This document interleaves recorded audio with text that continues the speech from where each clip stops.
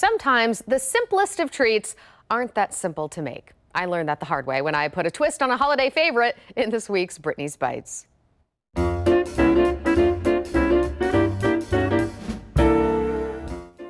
Happy Halloween, everyone. You probably have already eaten a few pieces of Halloween candy so far, so I thought I'd do a little twist on the candy bar or the candy corn, although you could use that in this recipe if you'd like.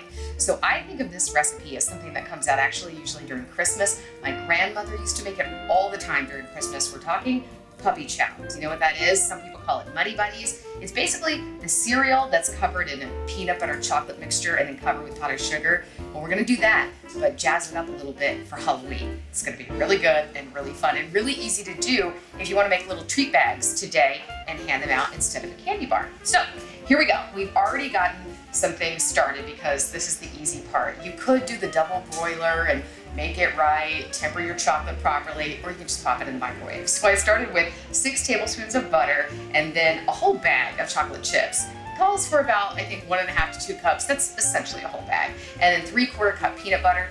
Pop it in the microwave. Do it on 30-second, maybe 1-minute intervals. Stir it up, and then you'll come out with smooth, silky chocolate peanut butter mixture. It's so good. And then you just get a box of this rice cereal. You could also jazz it up and do the chocolate flavored cereal they have like this. Any kind of flavor you want. The wheat, I think they have, whatever you'd like. So this is just a whole box. I think it's 12 ounces there. And then you're gonna pour this on top. And you wanna do it a little bit by bit so that you can really stir it up. So we'll get a little bit going here. And this is where we see how messy we can get in the kitchen as well. I decided it would be fun to do an easy recipe, one that you can get the kids involved with this week, because last week I'm doing not a good job of keeping this on the bowl. This is where, you know, the best kitchen tool, your hands, right? Last week, if you recall, we made a bundt cake from scratch. A lot of steps, a lot of ingredients, so I thought, let's go easy this week. And good, something that the kids will like. I mean, it's treat time, right? All right, we're gonna pour a little bit more in. By the way, this smells so great. And you want to be a little bit careful because you want to break up this cereal too much. You just want to get it coated. All right, I'm making a huge mess here, as usual. I'm just going to give this a few more stirs, pour on the rest of the chocolate, and then we will move on to the next step. Okay, there we have it pretty much combined. It does take a little minute to do that, but it's worth it in the end because it's all coated and nice and gooey. So from here, you're gonna want to grab either a big plastic bag. You're probably gonna have to do this in sections, at least half and half, maybe do it in thirds, and then add the powdered sugar. I don't have any disposable bags here at my place, so I'm gonna try a mason jar. I haven't tried this before, so just see if this works. I'm just gonna pour some of this in, and then pour some powdered sugar in, and gently shake it up to get it coated. And then when we're done, we're gonna put it on this baking sheet here, covered with wax paper, and let it cool a little bit until we get to our next step. All right, I've got it in there, all good to go, with another little escaping. We're gonna see how this works. Never done it without the bag before, so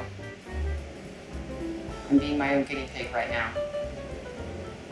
And again, you want to be kind of gentle. Let's see how this works.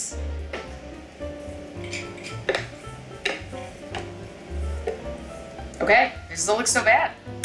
And the good news is, the reason you lay it out on the pan is so you can sprinkle more powdered sugar on top. And you can kind of squish it around on that. All right, let's see. I think that worked pretty well. I'm thinking definitely a bag works better. But you know, give everything a shot once. I'm just gonna put some more powdered sugar on from here. More powdered sugar on there.